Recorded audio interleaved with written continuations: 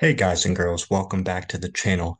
In today's video, I'm going to walk you through some different mindset comparisons so we can be really clear about the more negative types of mindsets that we want to leave behind and the more positive types of mindsets that we want to adopt and that we want to be practicing in our lives.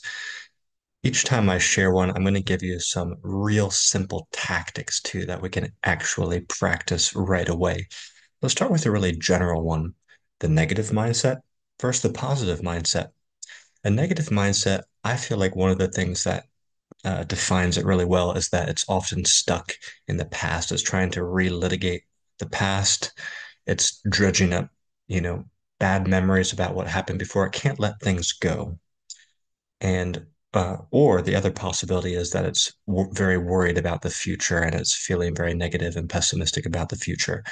A positive mind is really focused on the now and what it can do right now. If it is focused on the future, it's thinking idealistically about the future. But one of the things that I think is great about having a healthy and positive mind is that it's really focused on what it can do right now, what is under its control. Now, another thing that I think can really help you develop a more positive mind and way of being is to simply get out of doors and be more active. You need to make sure you have a healthy physical body that's well oxygenated, blood is circulating well, energy is circulating well, because the body has a very intimate relationship with the mind. Those two are really one thing. So when you get out and move and you're in nature and, getting sunlight, getting oxygen, you're going to start to feel better. Maybe you can do anything from like a long walk in nature to maybe a jog or some stretching, a little bit of a workout to sweat. That's going to help you to start thinking differently. Another mindset we can compare, the fixed mindset compared to a growth mindset. If you have a fixed mindset, you'll tend to think that people just don't change. He is like this. She is like this. She's always like this. When you speak in those types of absolutes, it's an indicator that you're working with a fixed mindset yourself. People who are working with a growth mindset know that people can and do change. It's not always easy. It doesn't always happen very quickly, but it's absolutely a big part of what it means to be a human is that our minds have that neuroplasticity. We can learn, we can grow, we can change. And, there's seasons of life that last days and weeks and months. Some of the seasons last years or decades, but people can and do change, and we can too. We can always make change for the better. Simple and small tactic here. Try to learn a new skill. Try to become a beginner again and prove to yourself the truth of this statement that you can grow, you can change, you can learn something new. Scarcity mindset versus the abundance mindset. This is something that I wish I had learned about when I was a lot younger. To me, I think it makes a lot of sense and it explains a lot of the problems in our world. If you're operating with the scarcity mindset, you think that there's you think that every resource is just limited. You have to protect whatever you have, and everybody in the world is competing to take these limited resources from each other. An abundance mindset believes that the world is in a constant form of creation, and we are a part of that creation, and we can always create more. We can share what we have, and we can create more, and we can share that too. And it's a mindset that believes overall, the majority of the people in the world are coexisting, cooperating, and co-creating. And we can always participate together in a sharing and a creation of more. So there's really no limitation with that sort of mindset. And one particular aspect we could look at has to do with money and wealth. And the tactic I would give is if you want to realize the truth of these mindsets as it relates to money, associate with some people who are much more wealthy than you.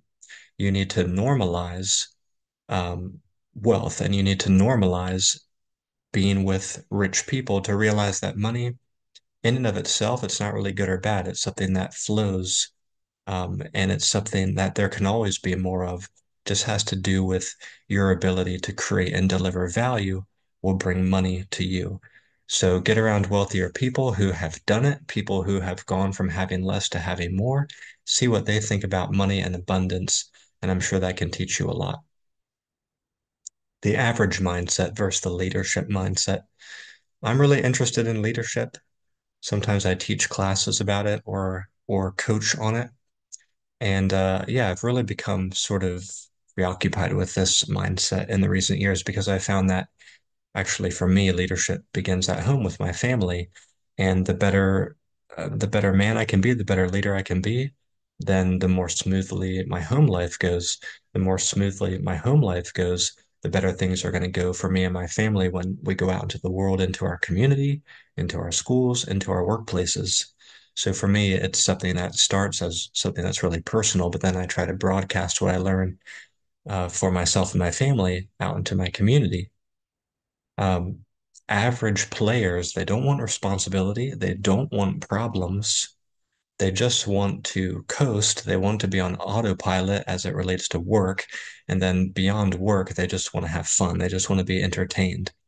So it sounds good, but the problem with this is you're not going to be growing. And it looks cool when you're maybe in your 20s, but after that, it quickly looks silly when you're 35, 45, 55, and you're still acting like a young boy or a young girl would.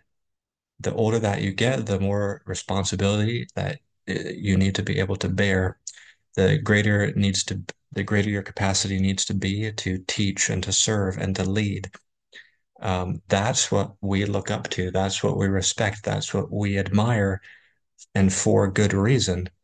A leadership mindset that has to do with taking responsibility, taking challenges, not shying away from problems, but trying to solve them and use them as stepping stones to improve ourselves.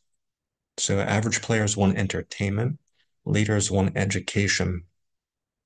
It's been a long time for me now. I really can't enjoy entertainment like I used to when I was younger. For me, educating myself and improving myself is what is what is meant by that word education. I mean, learning and improving myself. For me, that's the new entertainment now. That's the only thing that really entertains me. Um, a tactic here would be to practice teaching what you know. So when you have to teach something, that's going to put you in a position of being a leader. And when you teach something, that's when you learn it at the greatest depth. To be able to teach something, you have to have learned it really, really well. And then through the teaching of it, you start to learn that content even better. I think everyone needs to have that experience of teaching something to feel like you can be a leader too. You have something to share. And if you feel like you have nothing to share, then go learn something. Put in enough hours on on one single thing to get to a point where you could educate other people who know nothing about that thing. And then you'll get a taste of this leadership mindset. The ungrateful mindset versus the grateful mindset. This one is super important because the mind, there's a term called hedonic adaptation where the mind, it gets used to what it has and it always wants more. It never, ever can be satisfied as long as it continues on down that road. So I believe wherever you are, with whatever you have to learn to be grateful for that and appreciate that. Because if you don't know how to be grateful with what you have, with where you are right now, then you will never learn to be grateful later when you have more of those things that you think you want. So I guess what I'm trying to say is a grateful mind begins right here, right now, where you are with what you have. An ungrateful mindset can never see what it has been gifted by the universe, and it always wants more. A grateful mindset has trained itself to appreciate just even the little things that happen in daily life and magnify those. Appreciate the wonder of the natural world, appreciate the beauty of children. Some simple tactics here would be to write thank you notes or start a gratitude journal. Start to train your mind to focus on the little things that you should be grateful for. And this has been a proven tactic in the field of psychology, that if you do these things, these little things more regularly, you're going to slowly become more and more happy, more and more positive, because you're training your mind to focus on those things rather than what you don't have, rather than what you want. A reactive mindset versus an intentional mindset. So this one also super, super important to me, as I want to be a good man um, in my family life, a good father and a good husband. It's really important for a man to learn to control his emotions and his reactions, or he could easily destroy his whole life and other people's lives with his anger. So, you know, for men, we're so often we are cultured to um, use strength and yeah, just use to project our strength and to project our anger as a way to control situations. That's how we're kind of cultured or conditioned to be by our societies and by popular culture.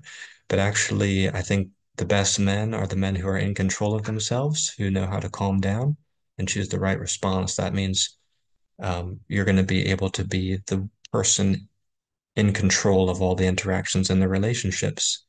And that control, I mean, in a positive sense, you're going to be in control of the situations and you can take everybody, lead them down the right road. So a reactive mind is always instantly activating old patterns without ever thinking about them or knowing why it's doing it. So just imagine decades passing and you're still reacting in the same old ways to the same people. It's a horrible, horrible cycle to be in. You have to be able to slow down, journal on the problems that are always seeming to crop up in your life, and then figure out the next time it happens, what are you going to do? You got to break out of that cycle. You have to break out of that paradigm or that matrix. You have to start to choose different and better responses to break these cycles. So an intentional mindset realizes that for any types of problems or any type of problematic patterns that are happening in one's life, you can journal a plan of action. You can write down a code. It might be a series of steps. And you got to realize when the pattern's beginning to start, you got to catch it and then follow the plan of action, follow some of the steps you wrote down for yourself. It's got to be simple enough that you could call it to mind, or maybe it's posted somewhere where you can go to look at it. You have to learn to choose to calm down and then respond to the situation according to what you've decided your principles are. That's going to be a key moment when you evolve in your life, because we don't get better when everything's smooth and happy.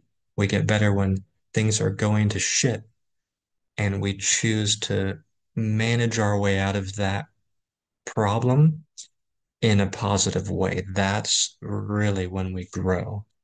Now, a very, very simple tactic that we're taught from the time we're young by our teachers and parents is just calm down and count to 10. So that's a really simple one that I'll give you and remind you of. It works. Go for a walk. Take a few minutes. Just tell the other person that you need a little time just to calm down. They'll respect that. You'll come back and respond better. But a more complex tactic I can give you is what I alluded to earlier is you can journal on the types of problems that tend to trigger you, and you can write down how you would prefer to respond in the future. What would be your ideal way to respond? And then the next time that situation comes up, try to follow your plan. And it won't be perfect probably the first time, second time, or third time. But if you keep trying to remind yourself of that plan, you'll eventually start to get it. And you'll be really proud when you start to build your way out of those negative patterns. Okay, I think we're coming down the home stretch here. There might be one or two more. Closed mindset versus open mindset. This is also a very general and well-known one. Most people tend to have a closed mindset, especially the older they get. In my life, it's been very rare, but I admire it. I admire it tremendously when it happens, when I meet an older person, potentially with a lot of work experience and a lot of qualifications and degrees, but they're the most humble, open-minded, curious, questioning person in the room. They don't lord their knowledge and experience over others. They always seem to believe like they're just starting out. And in my opinion, that makes them lethal. That makes them the absolute best. Whereas the people who think they know everything, and the older they get, the more closed-minded and uppity they get, in my opinion, those people still have a heck of a lot to learn. They're missing a lot of the pieces.